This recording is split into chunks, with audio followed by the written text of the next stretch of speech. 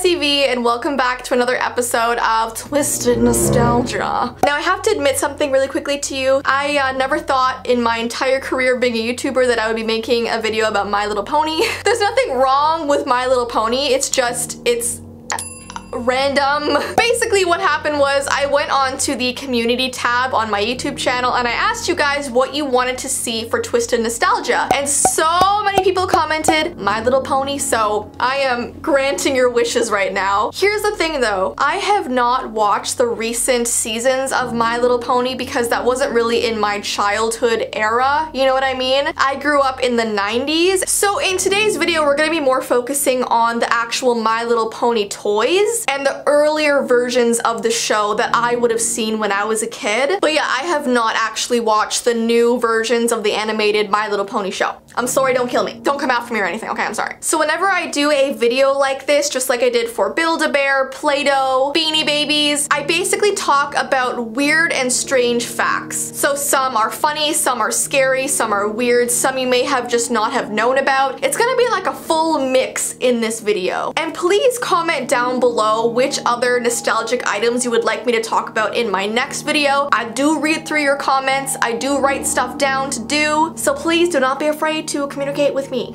Also, don't forget the first few episodes of Running with Violet Season 2 is now out on their channel. The link is down below in the description. Please go check them out, go watch them, and let me know what you guys think. I think you will love them. Okay, so let's get into this video, and I just want to say a slight disclaimer. All of these facts I found online. My Little Pony, the brand, has not told me themselves that all of these things are true. These are just things that I found online. Just a disclaimer. And I know that My Little Pony has kind of like a cult following. I don't mean to offend anybody in this following. These are just facts I found online, okay? So here's the first fact that I find so strange, and that's the first My Little Pony toy wasn't little at all. So before My Little Pony was called My Little Pony, it was called My Pretty Pony. It was actually a larger 10-inch sized horse. It came out in 1981, so quite a while ago. It had brushable hair, the ears would wiggle, she could move her tail, she could blink, so she did quite a lot of stuff. But one thing that was kind of unfortunate is she only came in one color. So she never came in pink, purple, blue, all kinds of pretty colors. So a few years later they decided to completely change that design. They made them smaller, made them more colorful, and then the first cartoon aired in 1986. It used to be called My Little Pony and Friends because the first half of the episode would be about My Little Pony and the second half of the episode would be about some other toy product. For example, Mr. Potato Head and his family. So My Little Pony never had an actual full episode. It was always sharing with another toy. You know what I mean? I also had no idea that Mr. Potato Head had its own like show. That's so funny to me. It says it's apparently a bunch of little potato children being watched over by Mr. Potato Head. Why would that be interesting? I have absolutely no idea. A show about potatoes. This next fact is very, very weird, okay? In 1989, Hasbro came out with a very strange My Little Pony line. They were called Drink and Wet ponies. Drink and Wet. That's such a weird thing. It's basically about baby My Little Ponies who are wearing diapers, and whenever you get the diaper wet, let's say you bring it into the pool or bring it into the bath, their diapers will change color. There'll be hearts all over it. There'll be patterns all over their diapers, but it won't happen unless you get it wet. So basically the baby pony will pee into the diaper and it'll change the diaper color.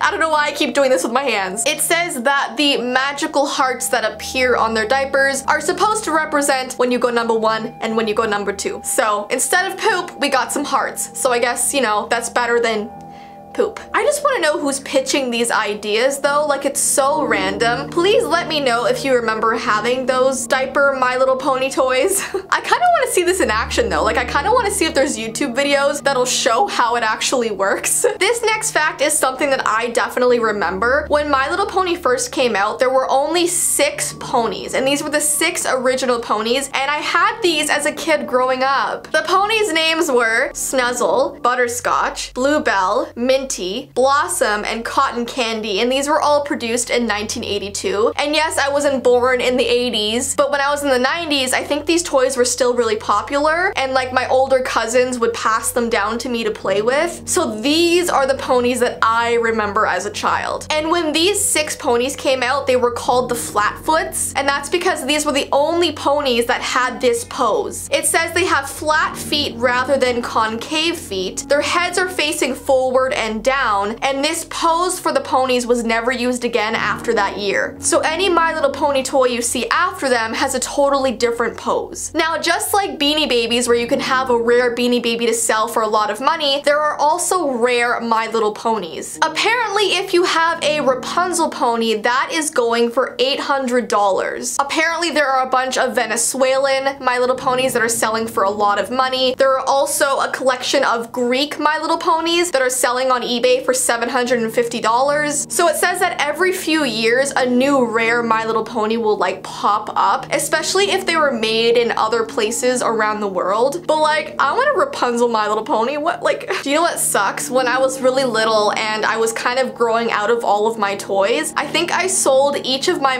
Little Ponies for like $1. I don't know if they'd be worth more now because I definitely had the ones from the 80s. But when I was a kid, I just wanted that $1, you know? You know when you're a kid and like $1 or $2 is just so much money to you? I also sold my Nintendo DS for like 50 cents and like serious regrets now. The next fact is like really cool but also really creepy, but I'm so intrigued. There are different artists online that sell their own versions of My Little Pony on like Etsy and stuff. So they take a pony and turn it into like an actor, a character from a movie, an alien, a zombie. So there are a bunch of artists online who are so talented, but they kind of turn My Little Pony into something creepier and weirder. So for example, you can find a xenomorph My Little Pony, which is obviously a really creepy alien. You can also find a pony that's been turned into the Joker from Batman. So you can probably find any character from a movie who's been turned into a pony, which is funny but like awesome and creepy but also cool. There's so many emotions at the same time. The next fact is kind of scary but mostly for children, and it's that when the show first came out, like way back in the 80s, the children were really afraid of the villains that they had on the show. So for example, there was a villain named Lord Tyrek, and he was in the very first animated TV special. So while the ponies were really cute, this villain really made children afraid. A lot of parents were complaining, a lot of kids had nightmares, and it's because they made this villain to kind of look like a demon. Like they gave him really big horns. They made him terrifying for a kid's show. This villain apparently turned humans into demons and actually forced the ponies to pull his chariot of midnight. So like he was making the ponies slaves. So when the show first came out, it had a really dark undertone and gave a lot of kids nightmares. The last thing we're gonna talk about is actually kind of scary as well. There is a creepypasta about Slender Man. It's kind of funny too, to be honest. So you guys know all about the creepypasta about Slender Man. It's been scaring people for years and years. I'm pretty sure it came out in like 2008, 2009. He's depicted as a thin, unnaturally tall humanoid with a featureless head and face and wearing a black suit. He basically goes after children, and it's just a really popular creepypasta. If you've never heard of Slender Man,